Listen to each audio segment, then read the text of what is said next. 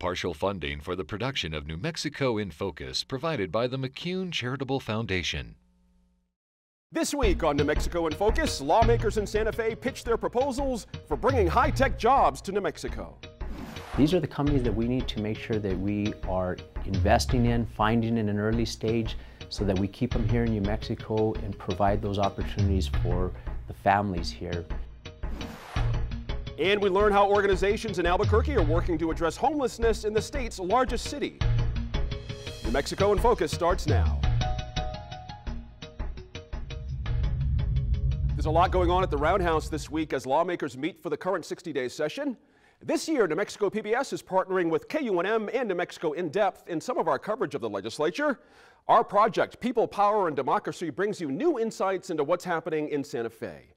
Governor Susana Martinez wants lawmakers to increase the state's closing fund. That fund provides financial incentives to companies that agree to relocate here to New Mexico.